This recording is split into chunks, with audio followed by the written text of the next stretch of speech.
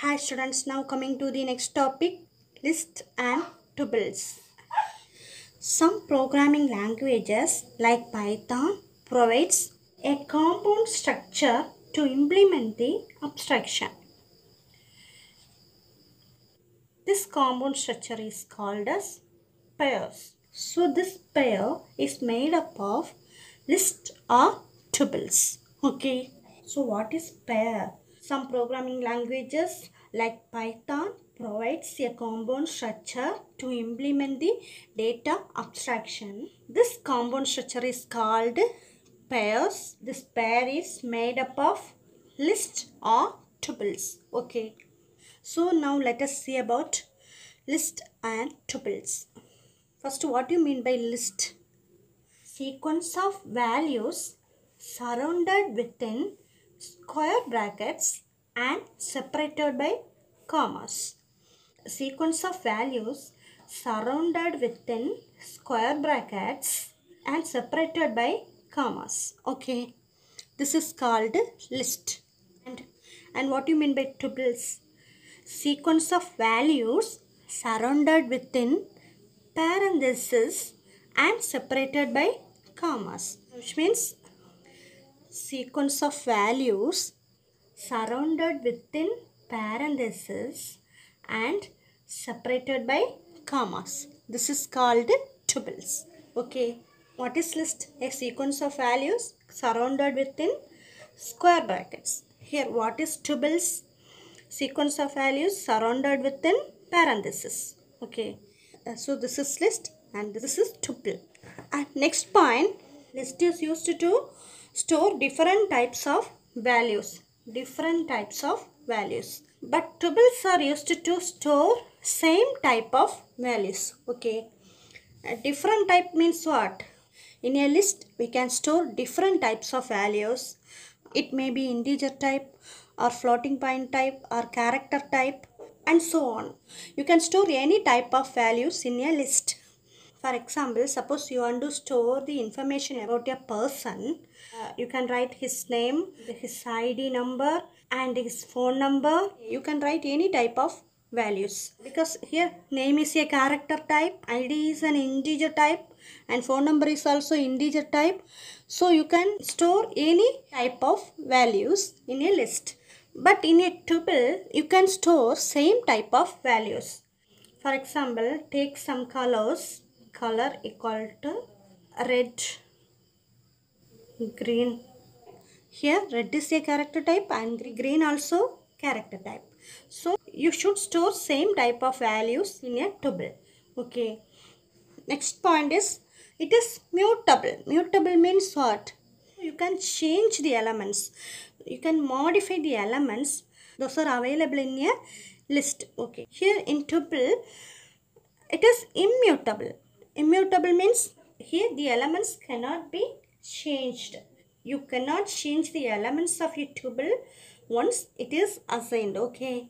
The list and tuples can be accessed in two ways. First way is multiple assignment. What do you mean by multiple assignment? In this way, the elements are stored in a list and each element binds to a different name.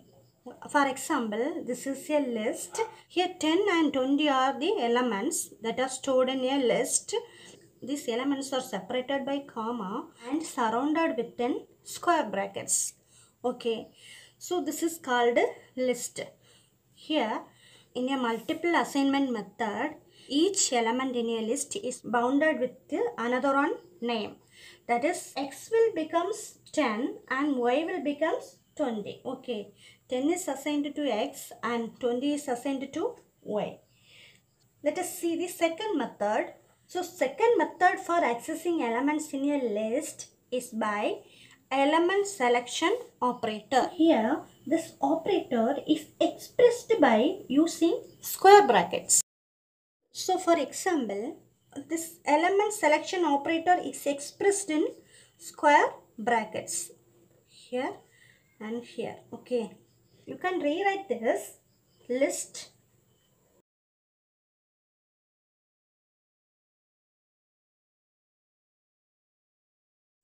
So this is the another form where 0, 10. Here 0 is the index position and 10 is a value. And here 1 is the index position and 20 is a value. So here values are bundled together. Okay, these two values are bundled and these two values are bundled together. So bundling of two values into one is called what? Pair. So bundling of two values into one can be considered as pair. So this list and tuples are called as pairs. Okay. So let us write the pseudocode for this list and tuples. Okay. So now let us write the pseudocode for rational numbers. So we already discussed about rational numbers in previous video. Rational numbers having two parts. What are they? Numerator and denominator. This is the pseudocode for the list and this is the pseudocode for the tuples. So let us take two values 10 and 20 for xy variables. Here 10 is a numerator and 20 is a denominator. So it returns the numerator and denominator value in result. So if you are calling numerator value x, it returns the value that is present in 0th position. What is the meaning of this? Index position, which means the x variable is stored in 0th position. So next, if you are calling the denominator variable y, it returns the value that is present in first position. 10 is stored in 0th position and 20 is stored in first position. Okay. So this is the pseudocode for list and this is the pseudocode for tuples. Here 1 and 2 is stored in tuple nums. 1 is stored in 0th position and 2 is stored in first position. You can see here 0 is the index position and 10 is a value, which means the value 10 is stored in the position 0. Here the value 20 is stored in the position 1.